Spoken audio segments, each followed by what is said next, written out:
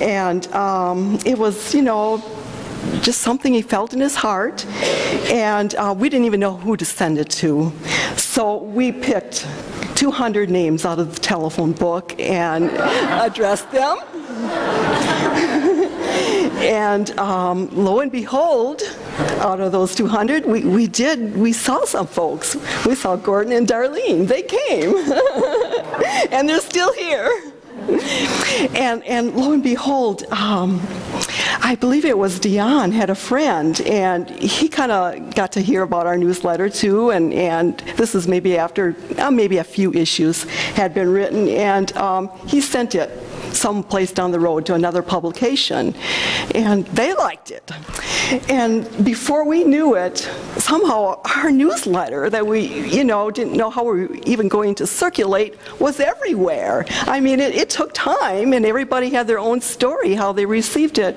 But lo and behold, the Lord used it, and somehow miraculously it spread. And wow, it's beyond our comprehension. We know it had to be the Lord, because everybody seems to have their own story on how they found us, and it seems like each and every one is a miracle. But the Lord did bless it. And another thing that I will mention is that we always had the money that we needed to publish it. There was one time we thought we were short on funds. My husband always used to go in those earlier days to Madison to get it published. And this one time we just didn't have the funds at the moment. And he called and asked if maybe they could wait until, a few days were passed and then we would pay them later. And they said, oh, sure. But before he left, he looked in the mailbox, and there were 2 letters. And it was amazing. He opened them up, and inside these letters was the exact amount of money that we needed to have this newsletter printed.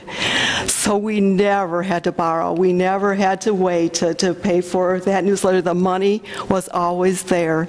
And so it has been. Our ministry has expanded greatly since that point, and now we have a lot of people, and we send materials all over, all over the world, and we also minister to inmates, and we have a staff, and yet the money is always there.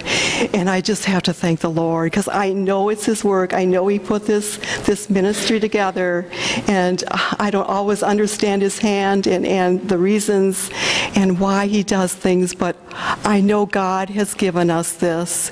And, by His grace, we're going to try to continue it. I know our son Samuel has felt like he'd like to try writing it, and I will help him as I can too. And we're just going to trust the Lord. We're going to trust the Lord to keep us going. If He wants it to continue, I know it will, because it's His work, and we're totally at His mercy, but we know God can do all things. Praise the Lord. So anyway, that was a good part of our ministry, and while my husband was writing the newsletter, he was also working for the University of Wisconsin system for 10 years, and these were challenging times. I think he enjoyed his work there, and he had many adventures. He would tell us how he'd sit down with the professors and talk, and he'd make them think sometimes. Really some neat stories, and that was good, but it was kind of hard to find time to do everything. We were also having wonderful Bible studies in Pickett. Being that he worked in Oshkosh, it was close to Pickett, and we have some dear friends, even sitting back here now, that we were able to teach, and particularly my husband, because I did have small children at that time, and I wasn't quite as available to go with him everywhere. But anyway, the Lord used that too, and the thing was, it was just a little bit hard to find time to write the newsletter. So what he would often do is just take a couple days off so he could write it, and the Lord helped him. I think sometimes we combined issues, but it always came out, and we have published this every year since that initial starting time, and without fail. And all I can say, it had to be the Lord. Another thing happened while we were while he was yet working at the university. My husband David was pretty much a homebody. He grew up in Clintonville, and nothing wrong with that at all, but he was not used to traveling. And I don't think it even came to him that we might travel, but there at the job, they made a circumstance came up where he was able to go to Connecticut and study there for just a few days, and it so happened that I could go with him on this trip too. So that was our first venture away from Wisconsin, I think. And it was kind of amazing. He went there to the seminar and did his thing. And in the meantime, I kind of had free time, so I could, do whatever I wanted to do. Well, I took some walks, and I couldn't help but notice we were in New Haven, and couldn't help but notice this sign that said New York City. And it was like maybe 90 miles away or so from there, and I just felt so drawn to New York City. And I didn't quite understand it then, and when I told my husband, I don't think he quite understood it either, because I think New York City was probably the last place he wanted to go.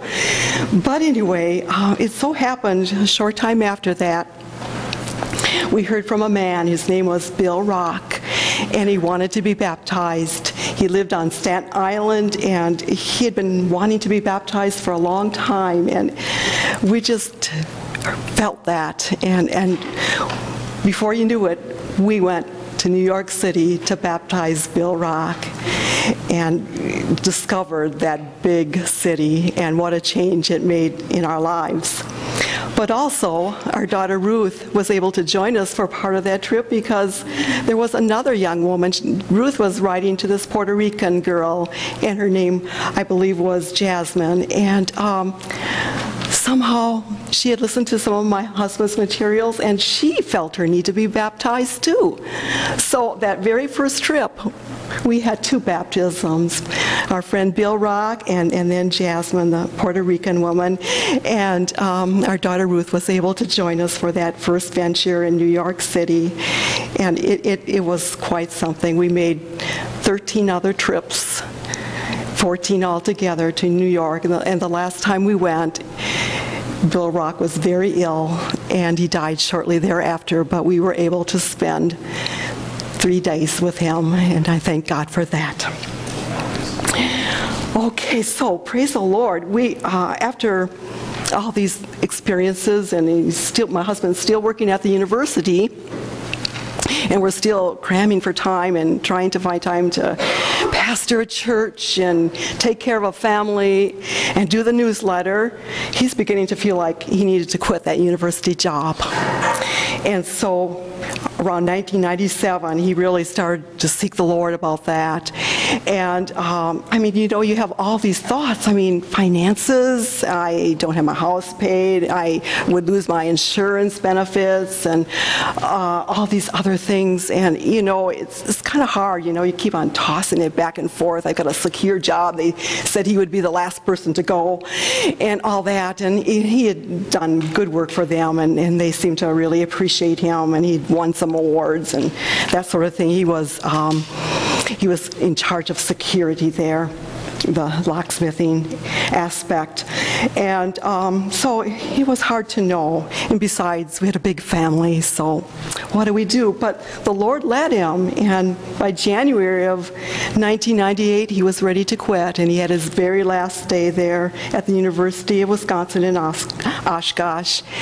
And I must say that God honored his faith, because amazingly, shortly after he quit the job, he was able to pay for our house, pay off all the debt, and every credit card we had and every other part of debt. It was all paid off, and our ministry started to really grow like never before.